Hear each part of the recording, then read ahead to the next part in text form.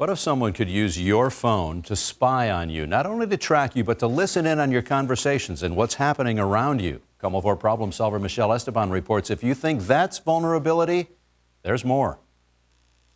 And if that's not enough, we've even learned that your cell phone will spy on you even when it's off.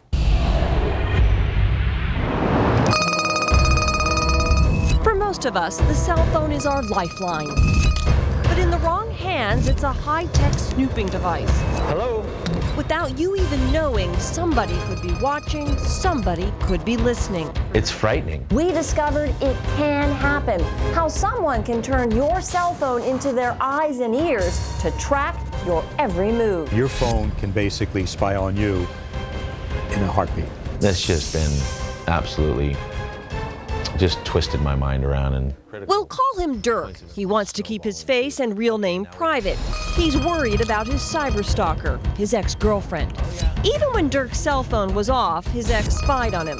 She managed to access his cell remotely without him knowing. With Dirk's cell phone, she knew his every move. When he was alone at the corner coffee shop, what he bought at the grocery store, who he ate dinner with, even details about his dinner conversation. She always seemed to know where I was at. So, are you with so-and-so?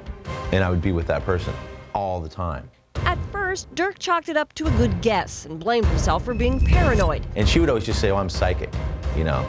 I know how you think. If you know. He believed it. But when his ex knew things he intentionally didn't tell her, that's when it clicked. His cell phone was her microphone. She knows too much. There's no way she could know this without having a listening device. You don't know what your phone is doing beyond what you think it's doing. Meet cybersecurity consultant, former White House cybersecurity advisor, and there's an icon right here on the former Microsoft Chief Security Officer, Howard Schmidt. You are convinced that what this guy has experienced is real. That's correct.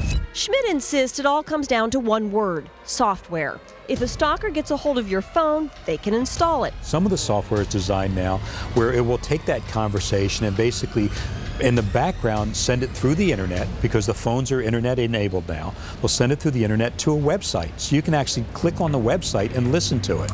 Schmidt says once the sneaky software is installed, you can listen in on conversations from anywhere in the world. And in Dirk's case, even if he wasn't on the phone, his ex could hear what was going on. One time I pulled over and I said, how do you know that? How do you know it? She kept saying, well, I just know who you are. I just know who you are. This could very well result in something that's very, very catastrophic.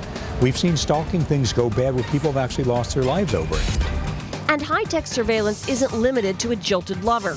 As long as your cell phone is capable of internet access, Schmidt says it can be hijacked, and so can confidential emails, financial transactions, and intellectual property, without you ever knowing. It is a mobile PC.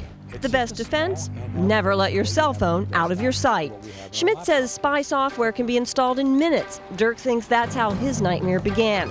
He wants to warn others because the consequences he knows can be long-term and severe. Even when Dirk got a new phone number, it didn't stop. I actually changed it 4 times in 1 week. She had found my number every single time. We've also learned that the FBI has used cell phones as a listening device. According to court documents, that's how they brought down 2 renowned mobsters in New York City. Tried in our state, and you could get behind bars. It's against the law. In Seattle, Michelle Esteban, KOMO4 News. Thanks a lot, Michelle.